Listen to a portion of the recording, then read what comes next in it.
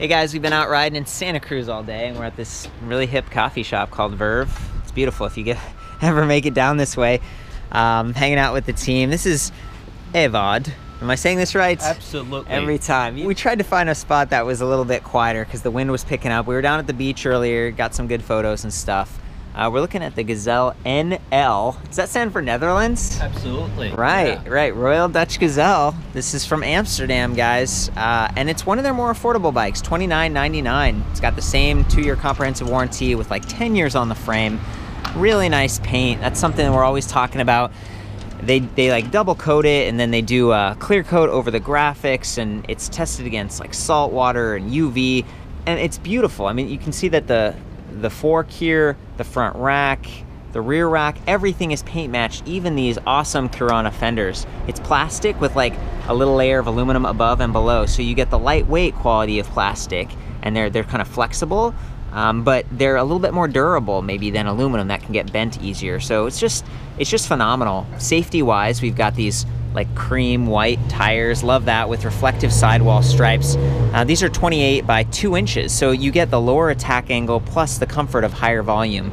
I really appreciate that. The rims here, they've got these little reinforcement eyelets. It's giving you some extra strength, maybe to carry some cargo on that 10 kilogram max weight rated front rack. And then we've got a standard rear rack that is Yep seat compatible, and Yep has a couple of different models of like their maxi seat, one that kind of interfaces in a square, and that doesn't work here because of the rear rack battery, but they do have one that sits on the side. And again, Evod was telling me that it is compatible, and they've also got pannier hangers on the side, so you could easily commute with this, or you could take it out and get yourself like a milk box or whatever like this. I actually think this looks really cool. You just set that right up there on front of the bike. Maybe do your grocery shopping, or put some kitties in there, some puppies, and just have a blast. It's a comfortable bike too. That's something that, you know, when you get to a bike like this and you look at like a rigid fork, like there's no suspension up there, but again, higher air volume because of the tires, and lowered attack angle smooth things out. And then up here we've got this adjustable angle stem. It's a quill stem, so it can kind of go up and down a little bit, really swept back, almost like cruiser bars with these ergonomic grips. You get this nice upright body position where you can just spot the traffic, say hey to your friends, and maybe not be bending over and have your neck and back quite so sensitive. And then this saddle, I really like this saddle a lot. Celery Royale, it's got these springs in here that you really feel. You know, it is kind of bumpy around here going near the beach and stuff, and I've been asking these guys if they'd let me borrow the comfortable bikes, and I've been appreciating it. My back, my knees and stuff are a little bit sensitive, so I'm loving this bike. Plastic, kind of, you know, interesting pedals. There's a lot of Gazelle branding here, everything from like the nuts up on that front axle to the pedals to some of the other. Look at this, Gazelle NL. So this is, you know, this is a high quality company. They're part of the Pong Group, which owns Kalkoff and Focus and Faraday and now Santa Cruz Bikes, and that's why we're in Santa Cruz, California right now. They've got the economies of scale down. So again, $29.99 for the warranty, for all the racks, for the fenders, the integrated lights. You know, safety is a big deal for me. So you've got a light right here that runs off the main battery. You don't have to remember to go and like turn it on and off every time or replace the batteries. It all runs off this really high quality Bosch PowerPack 500. And you might have an older e-bike with a rack battery like this, the 400. They're cross compatible, so they both work. And if you go on vacation somewhere and maybe you want to rent or borrow another pack to go super far, this thing, you know, it's rated like 40 to 100 miles depending on the assist level that you choose. We are dealing with a higher performance line Bosch mid-drive motor here, and that's interesting for me because a lot of the more affordable or kind of relaxed cruiser style bikes are going with the new active line motor. It's a little bit lighter, but it doesn't provide as much torque support. So this one's up to 63 Newton meters and higher cadence support, so 120 RPM, which means you can just spin faster if you want to go faster. You don't have to switch gears as frequently. One of the cool things about this particular bike is that it has the Inter 8, so that's Shimano Nexus Inter 8. You can shift those gears at standstill. This is not hurting the bike at all. And you can do that at a stop sign or at the base of a hill whenever you need to shift, and you can see exactly what gear you're in. So it's just a very intuitive interface. I really like that. Even the bell, kind of fun, right? And then that's the control pad. We'll talk about that in a little bit. There's even something going on here with like the headset and the stem. You can twist this to the left a little bit, and then it locks out. So see how there's like a little lock icon, and then those handlebars won't turn, so you won't dump the load in the front. Let's pretend that we kind of unlock it, and then if you turn, see how the bucket's gonna kind of turn too, and that could drop your basket. Of course, you'd want to have this like bungeed or zip tied or something like this. I'm gonna go ahead and take this off. That is one of the trade-offs of kind of an integrated front rack. Like a lot of times you'll see these racks that are like, they don't turn when you turn. That can be a little bit confusing though when you're steering the bike, because you're like, am I turning? What's going on? This one, I think it's actually a little bit of a cheaper design, but because you have that locking system up front, it's easier to load, and it's just a little bit more stable when you're parked. So here's the headlight. Looks like this is maybe a little bit aimable as well. It runs off that main battery, really bright.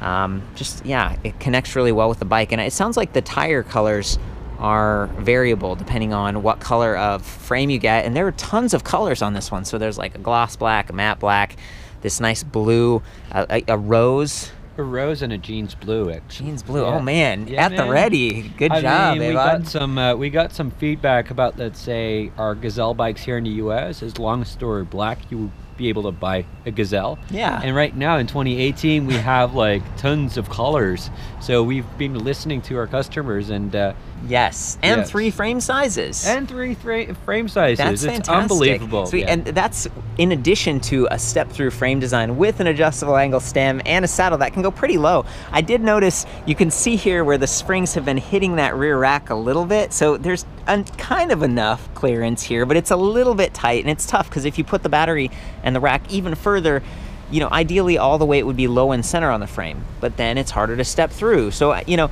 I think it is thoughtfully engineered, but there are always those trade-offs. And I want to point out that this fender, it connects like, you know, several places, right? That's the fender, so it doesn't rattle. But the rack, it looks like it's freestanding, but it's actually connected with a metal piece down here. So it's very solid, very sturdy. And then the double tubing right here, that keeps the frame stiffer, so you don't get as much frame flex and wobble. Sometimes you get on a bike like this, and it might even happen on this bike, if you really load up that front rack, the steering changes. There is a little bit more weight here. The bike itself also weighs a little bit more, 62.8 pounds. This is the heaviest bike we've looked at today. Yeah, and I think the bike is really designed around, let's say, someone who's using a bike for multi-purposes. It really is an alternative to a real cargo bike, which is normally a lot longer, a lot wider, and a lot of people don't have that space in the garage. So we really have like a compact utility bike that you can just, you know, load up with a front like basket, and you can put your kits on it, and it really, you know, doesn't take all that much space in your garage or let's say in your house. It's a good point. And that's also the reason why we got like the bigger kickstand, makes it very stable. Double leg down there. Yeah, absolutely. Yeah, so it's an alternative to a cargo bike.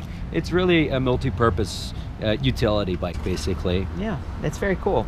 And would you mind helping me with the cafe lock? Yeah. So whenever you just, you know, want to hop on and off like the cafe, just to order your cup of coffee or something, what you can do is basically you can lock it.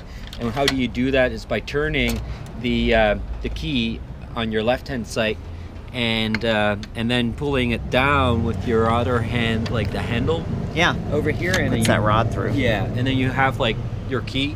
And the keys are normally numbered, which is for this one too. You normally get, let's say, 2 keys. And whenever you lose your key, we can also, like, you know, replace those. But then you have to like put a formal like request in. But the keys, there's a 1 key system. So this 1 key will also work on the lock of the battery. Yeah.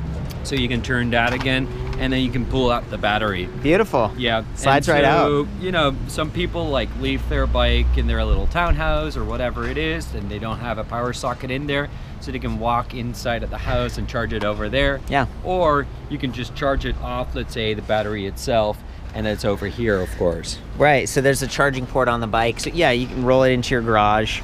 I love that there's a handle built into the back of this battery. These do weigh slightly more than the power pack that fits onto the down tube.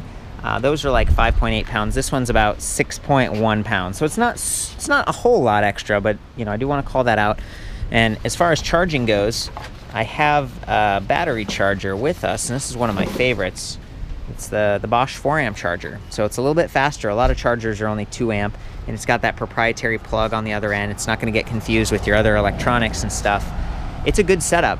For people that might be new to e-bikes, you wanna avoid extreme heat, extreme cold with that battery when you're charging it or storing it. Try not to let it go below 20%. So if you're over here on the battery and you press this little button, see there's these LEDs? So right now we're at roughly 80% or maybe 75. And when we did that, it activated the display. Otherwise, you'd press the power button right here. And I'm gonna do that. So it says, see ya. And it looks like this one's locked down too. There's a set screw that you can add so that people can't take the display, and they do that for demo bikes a lot. But otherwise, you could take this display off, put it in your pocket, and take it in with you so that at the bike rack, no one's gonna scratch this thing accidentally. It's not gonna get the sun and the rain damage. However, the Bosch Intuvia, that's what this display is called, it's very durable, probably pretty easy to replace. And while we're talking about durability, I just want to point out again that with an internally geared hub, these weigh a little bit more, but they give you shifting at standstill, and there's only one sprocket in the rear. I believe that's like 18 tooth, and then a single chain ring up front, 15 tooth. So the chain is super tight the whole time, and it's completely enclosed in this plastic guard. So when you're pedaling, whether you have a skirt on or pants or whatever, they're not going to touch the chain. It's a good clean setup. And I love that the way that this mid-mounted kickstand is positioned, you can actually still pedal backwards. It's not going to get pedal lock. And if you slip off, you're not going to cut your shins, which is kind of nice because this is rubberized. So it's a good setup. I feel like they've chosen parts here that complement the use case for the bike really well. And the bigger display, for me, it is adjustable angle. It kind of swivels a little bit. We've got an adjustable angle bar too, kind of rise up. You can see it. If you're nearsighted like I am, you're not struggling like, oh, what's going on, and getting confused. The buttons are easy to reach, so you don't have to worry about looking down and trying to memorize. You just feel it. There's this I button in the middle. It's rubberized, minus and plus. It's that simple. And then these other buttons here are just, you know, occasionally you can use them if you need to change the menu. So I hit the power button. It's booting up. It says, okay, yep, 4 out of 5 battery. And then we're in off mode, so it's just a bicycle right now, but it would run the lights. So if I press the light button for a second here, you can see the light icon appear, and there we go. It's all working. Everything's all set up. I just love how intuitive that is. There's a button for lights. You don't have to memorize any special keystrokes or combinations. The I button, it's duplicated in both places, and as you press that, it goes from max speed to average speed, trip time, and then range. This is the really cool menu. So again, we aren't fully charged on our battery here, but if we go up to Eco, that's the lowest level of assist, it says, you know, almost 60 miles, 59 miles, not even with a full battery. That's pretty great. And you know, Eco mode basically just takes the edge off of the additional weight and the tire friction and stuff. It feels more like a regular bicycle. And we keep pressing up over here with the plus button.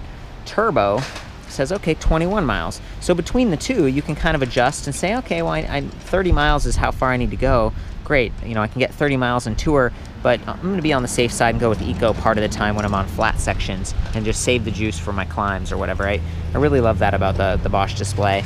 And then you can keep pressing the I button here and go to odometer and trip distance and clock and back to max speed. So there's a lot of great information here. It's faintly backlit, kind of a bluish glow, so at night it will still be visible to you. And I think that's kind of it. There's the cockpit, pretty simple, easy to read, easy to understand, and yeah, just a nice bike. Kind of a fun bike. And again, the price point to me is pretty impressive. Can you tell me a little bit about the history of Gazelle or? Oh yeah, absolutely. Yeah, and I think what is really nice on this bike as well is that it has a walk assist, especially because it's a little heavier. That's a great point. You know, it's like, you know, walking out of your garage or something, and you have a little bit of or the basement. I hear that people have like basements in the Netherlands. They have to get their, or maybe it's in other parts of Europe. Yeah, we have basements which are probably like 4 meters under sea level. Yeah, that's why I paused, because I was like, do they have basements? Yeah, we do. Yeah, some people do. And there's like this ramp that's sometimes kind of steep. Yeah, and then you can kind of roll up your bike really easily. So explain walk mode for those of us who don't know. So what you do is like you press like the plus button over here on the top, and you see walk assist. So there it is. You can see that. And then what you do is basically you press the walk, and then you see, let's say, look at that. The pedals go. It's going itself. So it's like 2.5 miles per hour.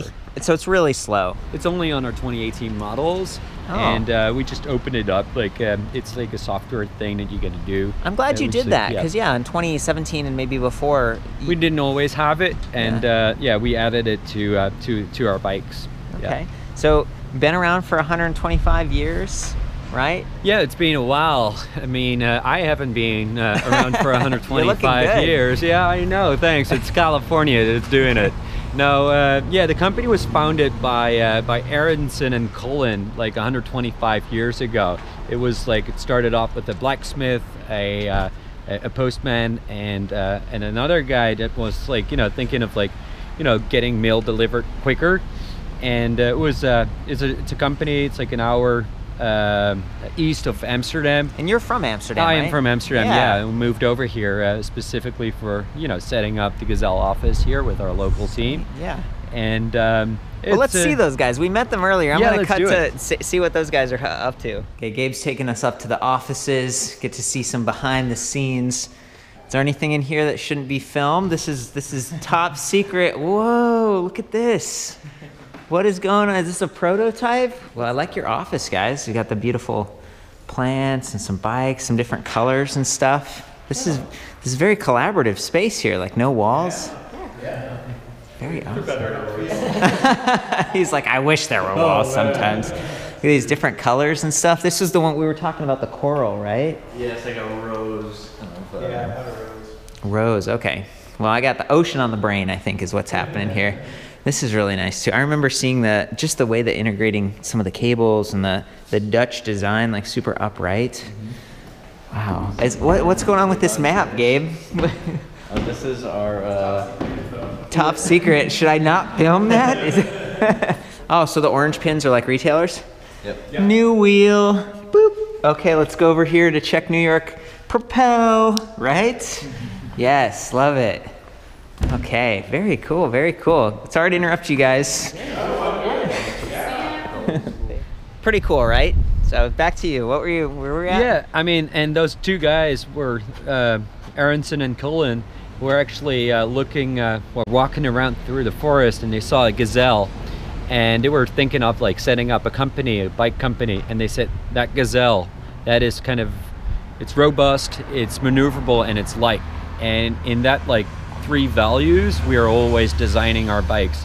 So it needs to be very maneuverable, it needs to be light, and it needs to be robust as well, so it can, you know, withhold for a while.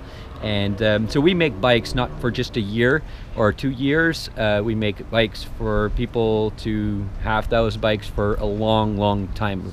Well, this is not a super lightweight bike. I hate to break it to you, Avod. Oh, absolutely. That's why it's an e-bike. That's a good point. He's ready for me. Okay, so the reason... I think it is true what you're saying. It is definitely one of our heaviest bikes. But it's really a multi-purpose bike. So it's because of like the oversized racks, the oversized frame, the really like thick tires. The internally geared hub adds weight. The higher power Bosch motor adds weight. The higher capacity battery adds weight. Like there's kind of no way around it. And frankly, to be honest with you guys, this one has a steel fork and steel handlebars, and I weigh all the bikes myself. The real version of this might be a couple pounds lighter. Yeah, the real version might be a little bit lighter. But we don't deny that this bike is pretty heavy. You should try it out and see whether you like it.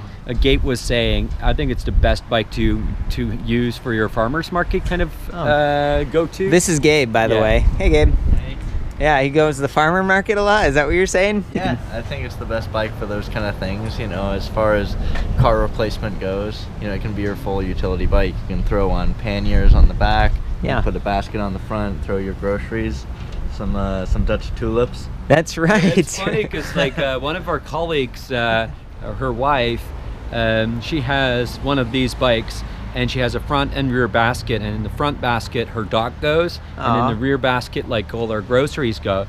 And of course here in Santa Cruz, we like to go mountain biking or going back into the hills, and she takes this bike actually up the hill over a fire road, and just, you know, that she hangs out there on the bench and has a brilliant view over the bay. But yeah, I think it's a bike that really has a lot of, let's say, opportunity to, you know, take around, and it's a perfect car replacement bike, I would say. Yeah, my wife has one of those. Really? And she does. One? What color? Yeah. It's rose. Oh, she likes the rose. Yeah, I mean, it's not as like pink as you would imagine pink is. It's actually a really like Pantone kind of color pink, and you know, she does her groceries too. You know, we moved over from Amsterdam to the US, and one of the things, like, we love everything. The only thing that we don't really like is that everything is so far away. Yeah. And we used to like walk to a grocery store to get groceries, and now we have an e-bike and then the Gazelle NL just to do that, and it's just, you know, helps us to just get out of the car and get around and get our groceries, and you know, go to a coffee place, and hang out. It's great. And you have, so Ewout has the high speed. This is the Gazelle Citizen Speed T10, which I'm also going to be reviewing, and it's a little bit, you know, a little bit lighter, a little bit faster. Yeah, it gets me to work really fast. You know, it's like, for me, it's all about efficiency. So I leave my home at 8 o'clock, and I'm getting to the office at 8:15. That's what I want. Wow, that is fast, man. You must. Yeah, you know, it's a nice way of getting around in town. And we're also covering the Arroyo C8, which is kind of in between. So it's like, you know, this is a little bit sporty, well, very sporty, then a little bit more relaxed and stuff, and then we have just the fun mobile over there. Yeah, it's just the comfort revolution, I would say, right? Yeah, I love it. Well, guys, I think that's a great coverage. It's been fun to get a little bit of, you know, company history and a little bit of a chat, so we might hit the trails and go get some ride footage. Okay, about to go for a ride, and one of the things I noticed about the kickstand here is it's a little bit more work. You kind of have to push the bike forward and put your foot down. There we go. And then it doesn't have quite as much ground clearance as a side-mounted stand, but again, it creates a really stable loading platform, so I appreciate that. And then these hydraulic rim brakes, they're quite powerful. You know, they have a tool-free adjustable reach, so you can bring them in a little bit if you're someone with petite hands, or maybe you're wearing gloves, it's the wintertime or something. They work really great. They provide ample stopping power, and they also free up that central hub area right there for parking at bike racks. Because sometimes, you know, there's the style of racks where you put the front wheel really close to like a kind of a metal U-shaped thing on the ground, and then that can collide with that disc brake and bend it, and then you get zinging and kind of rubbing. So these are a little bit more durable, and I guess that's why they spec them specifically in the Netherlands, because they found that people were kind of banging up their disc brakes, but they wanted the stopping power of a hydraulic system. So I think these are quite good. They do, you know, rub on the side of the rim. It's a machined sidewall right there, but you can see these are very nice rims. They have eyelided holes there with reinforcement eyelets, a little bit thicker gauge spokes, extra strong spokes, in fact. Now we're gonna go for a ride, and it's windy. You hear the wind. That's when it's nice to have a little bit of assist power to help get you through it. So let's do it. I'm back up in turbo, just pedaling along.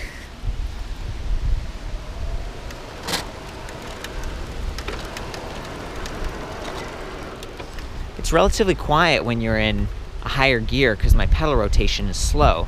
But now, come to a stop, I'm gonna shift gears. I don't even have to be pedaling, so I'm down at the lower gears. I'm gonna go in gear number 2.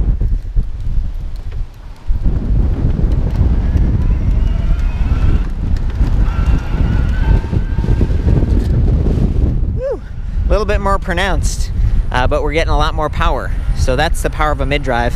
And then here's, you know, the stability test. Oh boy, I think the wind is having an effect. We just drove over some glass. Hopefully those puncture resistant tires are holding up.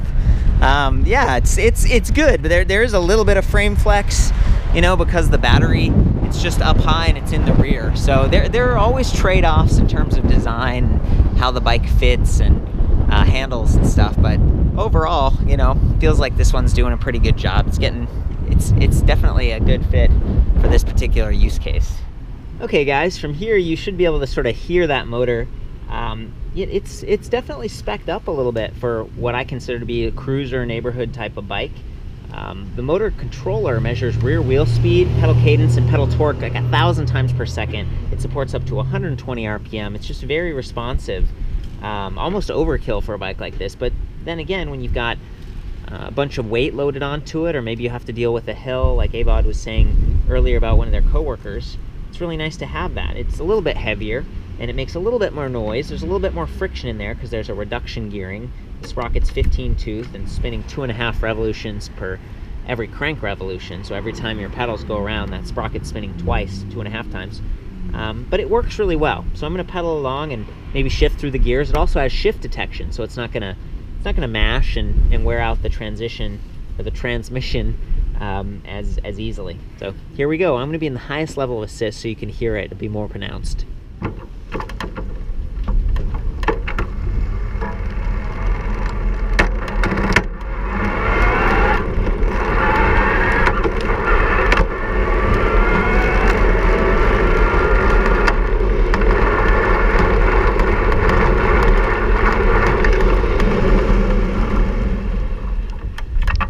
Very nice, just smooth.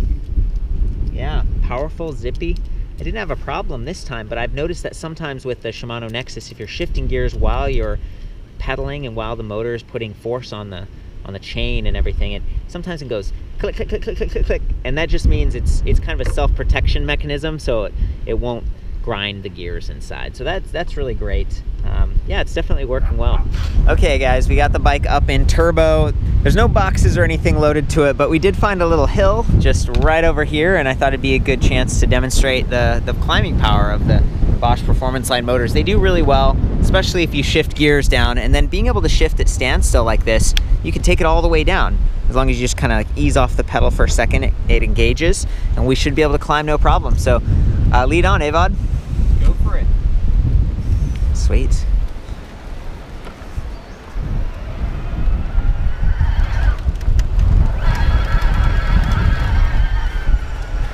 So it's actually telling me to shift up, like we could go a little bit faster, but no problem.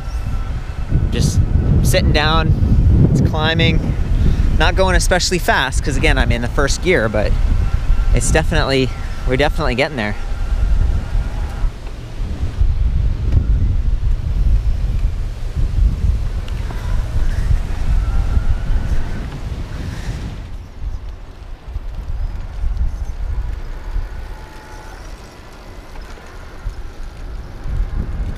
Just beautiful.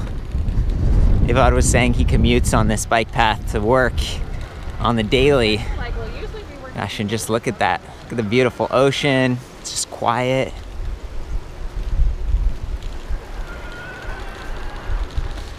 Look at this. Just gorgeous.